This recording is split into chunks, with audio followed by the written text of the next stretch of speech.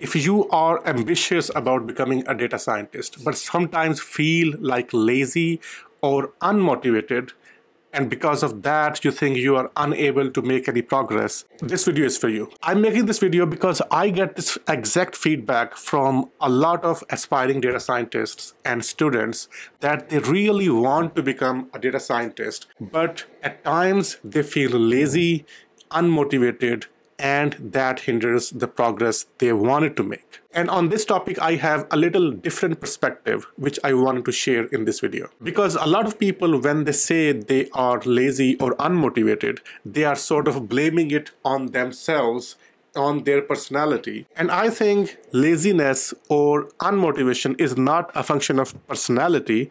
Instead, it relies on some other things, which I'm going to explain in this video. And the good thing about this perspective is that once you know what are the factors which are making you lazy and unmotivated, and you have identified them, then you can work towards the solution of rectifying them. Now, to give you a very easy to understand example, let's say even if you are the laziest person in the world, and if I tell you that if you go into another room in the same building or house you're living in, you just have to go to the other room in the same building, and there, when you open the door, you will find $10,000 lying there.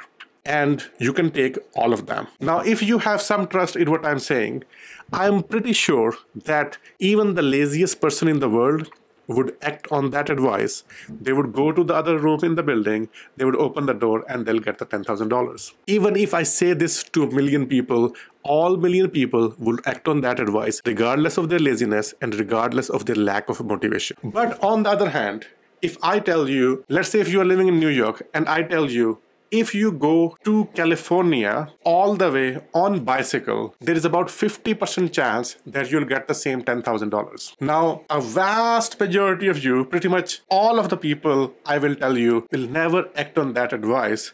Why? Because going from New York to California, it's about 3,000 miles distance. Traveling it on bicycle would take weeks, if not months. And then there's a 50-50 chance that you'll get the money. So pretty much no one will work on that kind of proposal. Now, I have given you two contrasting scenarios. One where you just have to walk to another room in the same building. For sure, you'll get $10,000. Everyone would act on that, regardless of their laziness. And in the other scenario, you have to go on bicycle from New York to California, and then there's a 50-50 chance that you'll get the money. No one will act on that advice. So then it really is not the matter of motivation or laziness. Instead, it depends on some other factors, which I'm going to explain right now. I believe that your motivation level, it depends on 4 things. The very first thing it depends on is the perceived value of the thing you wanted to pursue. So in this case, when I say, if you go to the other room in the same building and you'll get $10,000, pretty much everyone would jump out of the couch or jump out of the bed and will go and act on that advice.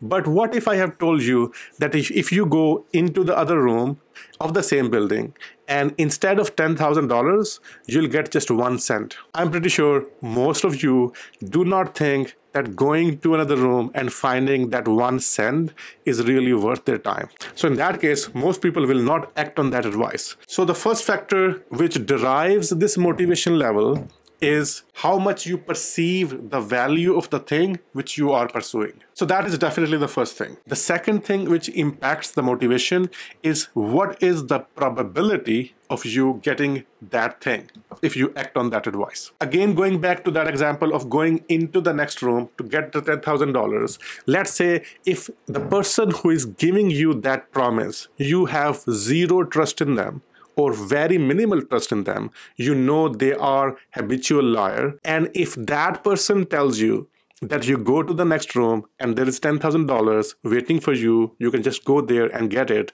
there is a very good chance that you will not act on that advice because the probability of that promise is very low. So this is the second thing on which your motivation or the probability of you acting really depends. If you are in the data science job market, then you already know that the job market is pretty tough right now. The good news is that I'm starting an absolutely free of cost coaching and mastermind program where I'll be providing personalized coaching to selected 5 people. Since this is the first time I'm starting such cohort, so I've intentionally kept it free and I've intentionally kept it very small so that I could work with only people where I have a good confidence that I can help them get their first data science job. And for this first cohort, I'll just be selecting 5 people. So if you are really enthusiastic about landing your first data science job and you are willing to put in the work and effort which I would ask you to, then please fill in the application form which is in the description below. For now, I'm just opening it up to the candidates who are in the US, since most of my experience is based off the US and these are the candidates I think I can help the most. So if you are a serious data science candidate based off US, please fill out the application form below. I promise I'll just pick the candidates where I think I have a very good confidence that I can help you land your first data science job. And as I said, the program is absolutely free of cost. All I'm looking for is commitment from your side. And at my side, I'll do the due diligence to make sure that you have maximum chances of benefiting from what I have to offer. The link for the application form is in the description. Please fill it out. Now let's look at what is the third thing. I'm putting the third thing into the denominator because it inversely impacts, because as the value of this thing goes up, it inversely impacts your motivation. And this is the time to get what you are being promised. Again, tying it to the same example of going into the next room to get $10,000. If I tell you that if you go into the next room, 80 years later, you will get the $10,000. Now, a lot of people would think, after 80 years, I'm not sure if I will even be alive. And after 80 years, what would be the value of the $10,000, which would be drastically different from what it currently is. And because of all that mental calculation, it decreases the value in our mind of the thing which we are trying to get. And this significantly reduces our motivation level. And that is why a lot of people, even when knowing that every dollar which they put into the retirement account would be 10-fold or 20-fold when they retire, do not invest into the retirement accounts, because whatever you have to invest is like 20, 30, 40 years down the line that you'll get the reward of it. And that gap of years really drives down the motivation for the people to invest the money into the retirement accounts. Now let's quickly look at what is the fourth and the last thing which impacts the motivation. And that is the effort which you have to put in to get the result which you are trying to get.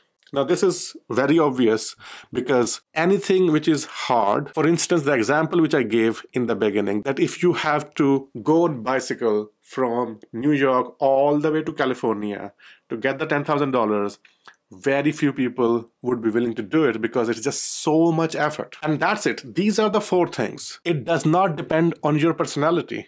It is a function of these 4 things, and that's it. And if you look closely, it is very similar to the value equation which Alex Hormozi talks a lot about in most of his videos and books. The context there is in the business setting, but I think this applies to everything which you're trying to accomplish. Because any time where motivation is needed to act on some goal, these are the 4 things which would determine how much motivated you would be to take action on that goal. So now, as we have explored all the 4 things which impact your motivation level, let's look at them one by one and see what you can do practically to improve your motivation, to work on your data science curriculum, your portfolio project, so that you can actually get your first data science job. So first, let's look at the perceived value of the thing you're trying to achieve, which in this case is landing your first data science job. And let's try to analyze what increases the perceived value of this data science job which you're trying to pursue in your mind. And let me share a personal example of how having a concrete value of something in my mind really changed my perspective. Since I started my first job in the US, I really wanted to apply and get a job in any FAANG companies like Facebook, Apple, Amazon, Microsoft, etc. And I would start the interview preparation process every once in a while, and then I would feel unmotivated and life comes in a way. But then someone pointed me to an app, Blind, and I started spending some time on the Blind app. And in this app, people are mostly talking about getting FANG offers, preparing for FANG, and all that FANG related discussion. These are people mostly in the US, mostly in the tech, and wanted to get in the FANG companies. And one thing I quickly realized there is that people were getting feedback on the offers which they were getting from the FANG companies. Now, I previously had a very good idea that FANG companies pay very well, but I had not seen concretely so many examples of this person getting this much offer and then this person and this person and this person. Pretty much every day, I would see 2, 3 or more people sharing the recent offers which they have got from FANG companies. And I could see that these companies pay really well. And by just exposing myself to that environment where people were sharing their success stories, and I could see that if I were to pursue it, this is really valuable because the perks, privileges, and the money you get when you work at FANG companies is really well. And you can do the same thing if you want to get your first data science job.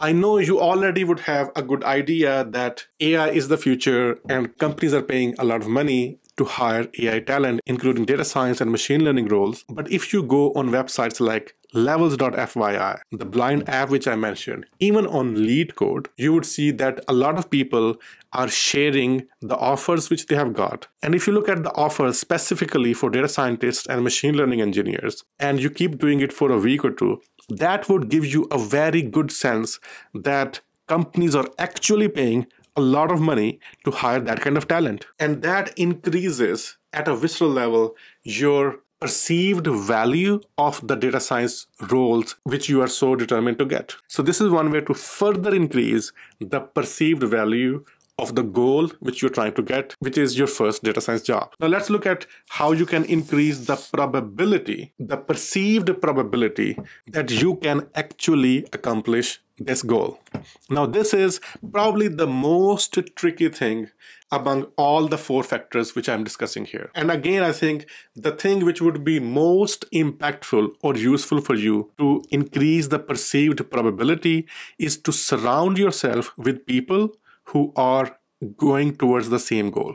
Because when you are part of a cohort which is going towards the same goal, in this case, landing your first data science job, you would see that some of those people would actually land their jobs. And as you have spent some time with them, and when they achieve their goal, that will give you some confidence that if they can do it, you can do it too. And it's not some vague thing which someone has told you or you are vaguely thinking about. Again, going back to a personal example, I wanted to compete in a civil services exam in Pakistan. It is one of the toughest exam in the country. Pass rate is less than 1%. And when I used to tell people that this is what I wanted to do, everyone said that that's a bad idea because the probability of you actually being able to secure a job through that is very, very, very low. And one thing which really helped me do it is that even before I had to sit an exam, 2-3 years before, I started attending an academy which was helping prepare for that exam. And when I was sitting there, though I did not have to give the exam that year, I developed some relationship with the people who were preparing. And then later, when I realized that some of those people got really good jobs and I could really compare their competence level against mine, that gave me just so much confidence that if they can do it, I can do it too. Alex Hormozi also talks about that even when he did not have a lot of money, he came across Russell Brunson's mastermind. The cost to get into that was $25,000. And Alex Hormozi did not have a lot of money back then. But still, he paid that $25,000. And he said in that mastermind, he did not learn anything new. Everything which was said and shared there is freely available on the internet. You can just Google it or search it on YouTube. But the benefit of enrolling in that mastermind was that there were a lot of other people who were making tens of millions, hundreds of millions of dollars. And when you spend time with those people, you realize that if they can do it, there is no way that he cannot do it. That if they can do it, you can do it too. In Alex Hormozi's words, that confidence was very well worth that $25,000 he has spent into it. So how does all of that apply towards getting your job as a data scientist. Try to see if you could enroll in some sort of a cohort where data science training is being done so that you could have some peers who are going towards the same goal. And when some of them will get their first data science job, that will give you immense confidence that if they can do it, you can do it too. Now let's look at the third factor, which is the time to get it. I think as you spend more time trying to see that what is the syllabus you have to cover before you start applying for data science roles and start clearing the interviews, you would realize that it should not take you more than 6 to 9 months to prepare to at least land your first data science job. I have covered this in detail in a lot of videos, especially the one, I'll put the link in the description, but that video is 40-minute long in which I have looked at the actual about 8 to 10 job descriptions on LinkedIn for data science roles. It's a breakdown, and I have broken down what are the things they are asking for, how you can prepare for them, what should be the order of preparation, from where you can prepare it. All of that is in that 40-minute long video. I'll put the link in the description, but you'll find a lot of material on how you can prepare for data science roles. You really have to spend some time trying to fully see that what are all the things you have to cover. And when you look at it from that perspective, you would realize that if you put in some good work, in 6 to 9 months, you should be job ready. And I think you should really do this exercise of trying to see what are the things you have to cover, and then trying to get some estimate of how much time it will take you to cover that. And the longer that time, and the lower your motivation level would be. So if you could squeeze it down to 3 months, 6 months, that will really help you with the motivation level. Now, lastly, coming to the fourth thing, which is how much effort is needed to get that first data science role. The first thing I would say is that it's not easy. I'm not here to say that you can just go through a 20-hour course, just look at it at 2x speed, and you'll be able to land your data science job in no time. It'll take you a lot of work. Even if you spend like 3 to 4 hours, it'll take you 6 months, 9 months, maybe a year to be fully prepared to start clearing the data science interviews. The market is pretty tough, so you really have to prepare hard. With that said, even if you have to spend 3 hours every day, and it takes you 1 full year to be prepared for the data science roles, that is about 1,000 hours. And by investing that 1,000 hours, if you are able to get a job which pays you more than $100,000 in the US, that's pretty doable. So that by investing $1,000, you're getting $100,000 back. So you're basically selling every hour at $100 per hour, which is a pretty good deal if you think about it. So though you have to put in a lot of effort, the amount of return you are getting out of it, it is just astronomical. It makes that deal a no-brainer. So just to quickly wrap up the video, if you think you are not able to make some good progress while learning data science, and that is because the kind of person you are, or if you are lazy, it is not, you have to trust that it is not who you are which is causing it. It is your worldview and your information and perceived value of some things. And I've broken down this video. It depends on 4 things. To increase the perceived value of the data science, try to spend some time on different websites like Blind, LeetCode, Levels.fyi, etc. and see that what is the actual amount of money data scientists are making. Now to increase, coming to the second thing, which is the perceived likelihood or probability of the thing you're trying to get, again, try to enroll in some sort of cohort learning. Try to get into, ideally, an in-class, in-person kind of a classroom environment where you are not the only person who is doing the same thing. There are other people who are doing it. And once you are able to form some sort of relationship and friendship with those people, and you see those people succeeding in what you wanted to do, that will significantly increase your motivation level and your belief that if they can do it, then you can do it too. And the last 2 things are, know that it shouldn't take you more than 12 months. 3 hours a day should be able to get you to a stage that you're able to clear the interviews. What are the things you have to cover? I've explained that in detail in this video. It's a 40-minute long video where I've covered all the things you need to know to start the preparation. I hope you find this video useful. Thank you so much for watching.